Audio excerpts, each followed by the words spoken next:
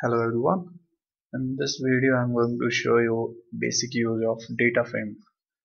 Uh, so previously we have seen vectors and list. So the difference we find between these two is that in list we can store data of multiple modes, like we can store character, numeric, whereas in vectors all you can do is you can store multiple element of same mode or same atomic type.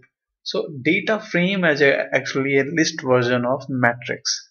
As you remember, in matrix we are having a two-dimensional data structure, and all those elements are having same modes or type. So in data frame is actually you can consider as a table. So in table every column mm, can have a different type of data. So data frame is a matrix in which every column can have a different modes of data. So how to create data frame? So here I am going to create first a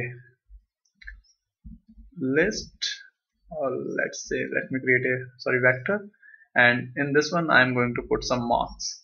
Okay, and the next one I'm going to create a vector of names, and let's say John, Raz, and Rocky. Now I need to create a frame. So how to do that? Fr data dot frame, we need to pass marks, names, and here just wait,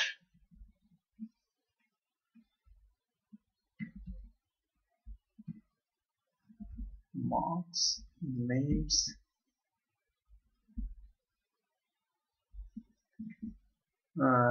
let me go with it, and here I am going to access the value of frame. So if you can see here, I have actually passed these two vectors in this data frame. So they actually inserted as columns. So first column, because I have passed marks, so let me pass names as the first column and marks as second column. And let me execute this script again. So now it's okay. If you can see here, John, Raj, Rocky, they are their marks. Now the thing is that if you want to access a specific element, how we are going to do that? So what we are going to do, we are going to use index. Let's say fr $ names. So I just want to access names. So if you can see here, we are accessing only names. If we want to go for marks, we can write in this manner, and all we are having marks. Now instead of this one, if we want to access with index, so we can write. So in this way, when you write 1, so it will give you first column. So that's all. In the next one we will see some functions used with data frame. Thank you very much for watching.